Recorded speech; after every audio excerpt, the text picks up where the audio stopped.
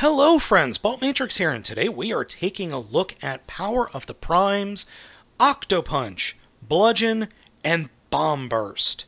Now these little Prime armors are fantastic looking, and they, well, contain some Primes inside.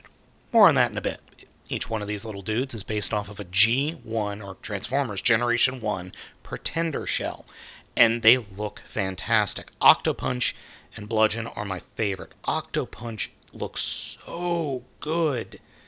And he transforms it, well, I mean, they all transform exactly the same way. He transforms into, I'm assuming this is some kind of squid axe. It's fine. Though the squid part does have it, or the tentacles do have a tendency to just not want to stay on all that well.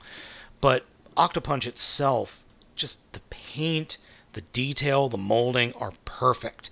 The only thing that would make it better would be a clear diver's helmet as opposed to the one we have here, which is yellow. Inside Octopunch is Solus Prime, which is weird. Getting Solus Prime out, though, I have found is a little bit trickier than you might think.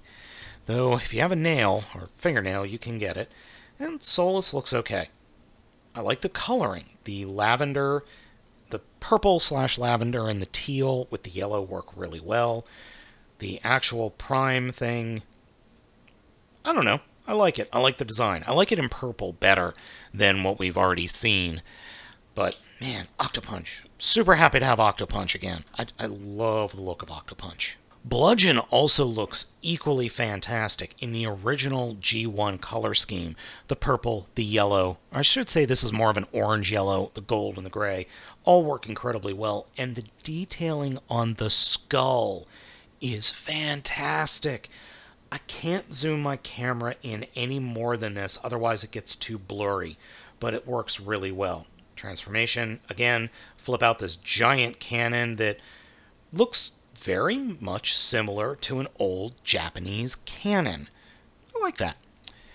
Inside we have Quintus Prime. Again, the color scheme continues. The orangish color and the purple work really well. Fold it up. Looks okay. Looks like a beaker. Looks like, I'm sorry, like a Bunsen burner, actually. Yeah, it works. But still, I'm loving the detailing on both Octopunch and Bludgeon. Finally, we have Bomb Burst, who is a little bit dull compared to the other two, but equally well painted. Just very well painted, if not a little bit Spartan. But the different color grays work incredibly well. The detailing on the head sculpt is fantastic. It's just so neat looking, and so nice to see Hasbro going back to G1 and making these little G1 dudes. Weapon mode is just the same as the first batch. In fact, it is the exact same as this dude. In fact, the parts are exactly the same, just different paint. Inside Bomb Burst, we have Megatronus, which is weird because I already have a Megatronus. He's right here, and red, and gnarly, and evil looking. Rawr! This Megatronus, however, is not as evil looking, but he is equally evil in the fact that you can't get him out of the stupid container. Come on, Pretender. Come on, Prime. Get out of there. Come on. You're supposed to be a bastion of evil. Well, you are impossible to get out of here. There we go. Flipped it over. Oh, yeah, coloring. Same grays colored here. Silver face. I do appreciate the paint on the face. And then fold it up. You know what? Both of these look pretty darn good.